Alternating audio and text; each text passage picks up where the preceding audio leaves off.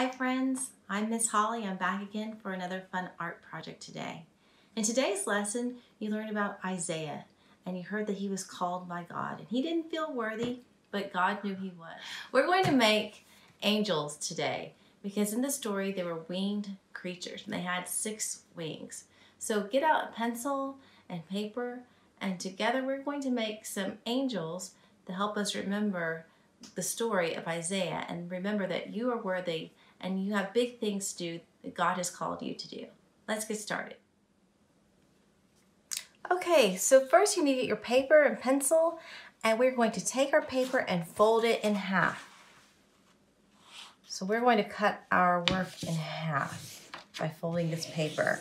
We are going to trace our hand 3 different ways. So isn't that interesting? Everything you need is right there in your hand, just like everything Isaiah needed, God had already given him.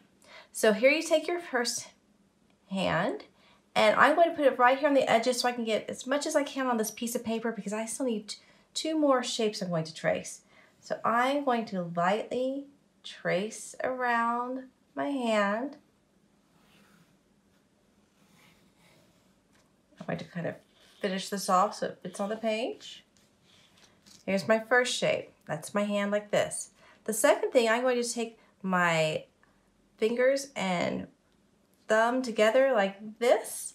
This is a little more difficult to trace, but same thing. I'm going to go around 1, 2 fingers and my thumb. And now I need to close this shape. That's shape number 2. For shape number 3, I'm going to take my fingers and I'm going to press them down like this, bending my fingers. Think of like my knuckles going around here. Same thing, I need to close that shape. So now you have 3 shapes and you're going to cut these out. Remember, this is folded so you can cut them together. I think it's easiest to cut them apart first. So I'm going to start with the big one, cut that apart, cut my 2 smaller ones apart,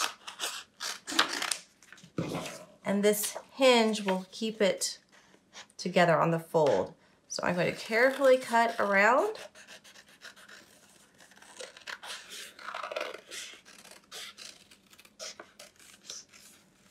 Here's the first pair of wings. Now when I get the edge, I'm going to go ahead and cut all the way around here so that my wings are not attached. If you want them attached, you could leave them attached. I'm going to separate them. So I now have 2 wings. My next piece of paper. And we're cutting through both portions. I have another pair of wings. And my smallest pair comes next. All right, so now you can take some time. I'm going to flip my wings over like this. This might be easiest for you to make sure you're drawing on the correct side. Now you can go back and you can add some detail. I'm going to start at the bottom where the fingers are, and I'm going to extend lines up to give the idea of feathers.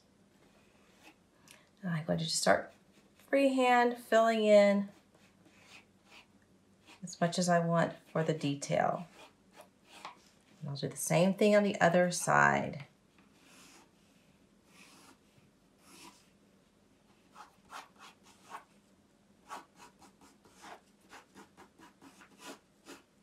And you can keep going and filling in how you think it looks best. You could make some small feathers at the top.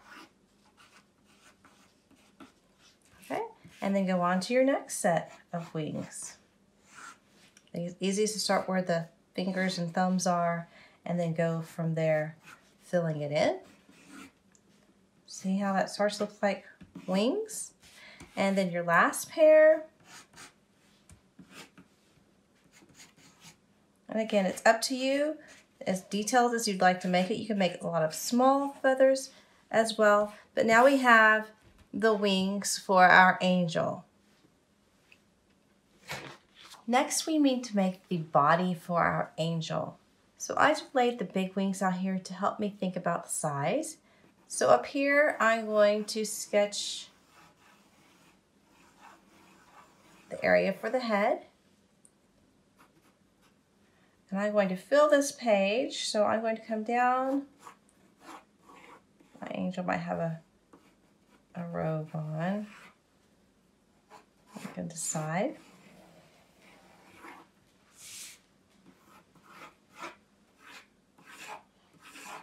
Okay, so next you can add details. If you want to have a face, or you could leave without a face. It's up to you. It could be very simple and abstract, like this.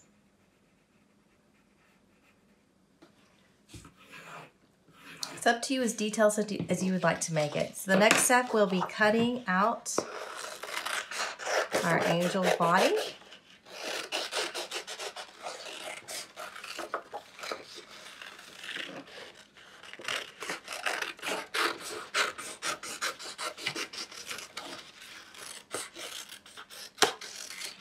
And now you can bring back your wings and pieces and decide how you'd like to do this. So I will need to add my wings. And I'm going to have the big ones in the back. You get a glue stick and you can glue those on.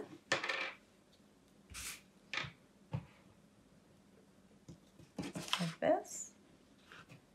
And the other side.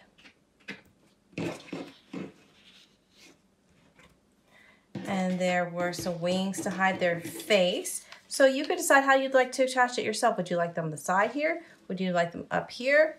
That's up to you. I think how makes most sense for you.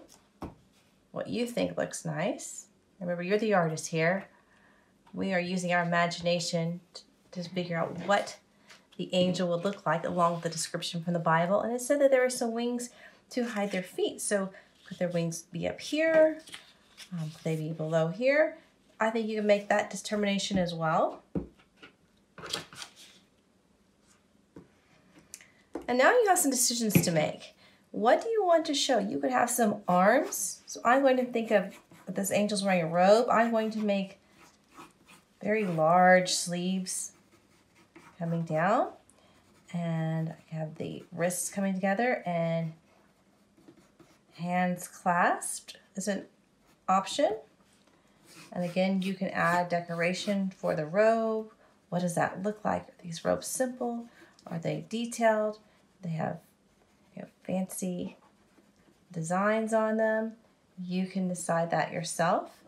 And it might be fun to think about this from different directions. So we could even take this entire angel and flip over to the back side and continue how I showed you before. And you can decorate the back side, the wings of your angel, and the robe as well. So I'm going to leave that to you to finish your project. I cannot wait to see what you come up with for your angel. I hope you had fun. Thank you. So here you can see my angel. I've added a little bit of color, some shading with a pencil. I have taken the wings. I have even folded them so you can cover the angel's face.